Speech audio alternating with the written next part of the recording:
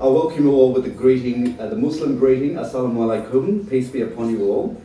We're almost halfway through the month of Ramadan, a month of peace, spirituality and cohesion. It is indeed a privilege to be with you all here in person tonight. I know a lot of you have been remarking about what a wonderful thing it is to all be in the same room together. Each of you, individuals, the organisations you represent, have been beacons in effort to help promote and develop social dialogue and cohesion, which Affinity invests so much in.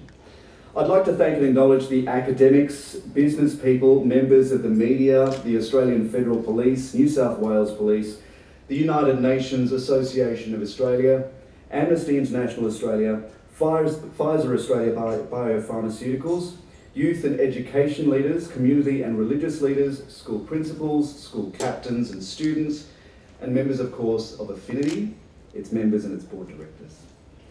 I'd also like to welcome a few particular guests who are here tonight.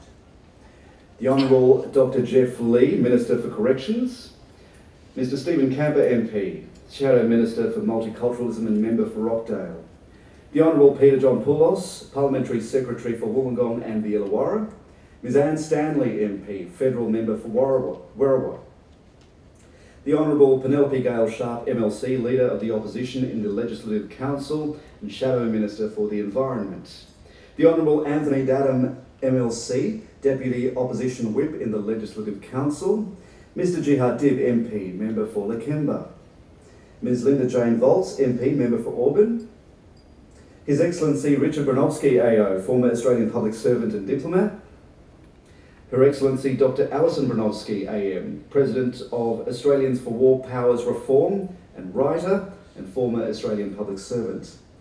Ahmed Hegazi, representing the Grand Mufti of Australia. Uncle Colin Wallangari Kantawara McCormick, who is an Aboriginal elder, educator and award-winning artist. He'll be delivering our acknowledgement to country a little bit later. We also have many distinguished consuls joining us from Bangladesh, Canada, El Salvador, Fiji, Ireland, Japan, Kazakhstan, New Zealand, and the Republic of Mauritius.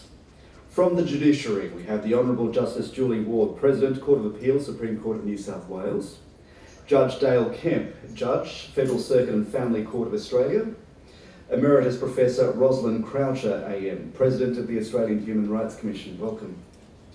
Leanne Smith, Chief Executive of the Australian Human Rights Commission, Lorraine Finlay, Human Rights Commissioner from the Australian Human Rights Commission.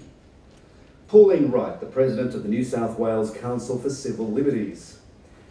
Anthony Cook, Assistant Commissioner of New South Wales Police. From the Australian Federal Police, Detective Acting Superintendent Colin Hunt, Detective Inspector. Jason Constable, Team Leader of AFP Community Liaison. We have Councillors Dr. Stepan Kirkasharian, AO, Board Member from the National Australia Day Council Board, Shauna Jarrett, Councillor from the City of Sydney, H.Y. William Chan, Councillor from the City of Sydney, Steve Killalay, AM, Founder and Executive Chairman of the Institute for Economics and Peace, Adrian Edwards, UNHCR Regional Representative, Australia, New Zealand, PNG and the Pacific, Dr. Patricia Jenkins, President of the United Nations Association of Australia, New South Wales, and Vice President of UNAA National. Major General Retired Tom Ford AO, Vice President of the United Nations Association of Australia, New South Wales, and Dr. Graham Tom, Refugee Coordinator from Amnesty International Australia. Welcome to all of you. Now, Ramadan is a month dedicated to self-discipline, spiritual renewal and togetherness. It's a time when Muslims recommit themselves to their faith, following days of discipline with nights of reflecting on gratitude for the gifts that God bestows. Ramadan also presents an opportunity for Muslims to bring their most positive values to the fore. It's a time of spiritual renewal and a reminder of a duty to our fellow human beings to serve one another and uplift those who are less fortunate. The Quran teaches that we should tread gently upon this earth when confronted by ignorance, reply in peace. During the month of Ramadan, Muslims fast from dawn to sunset by foregoing things that we generally take for granted, by taking care to be kind, respectful, and just. Tonight's Iftar brings together people from all over New South Wales Everyone is from a diverse range of backgrounds.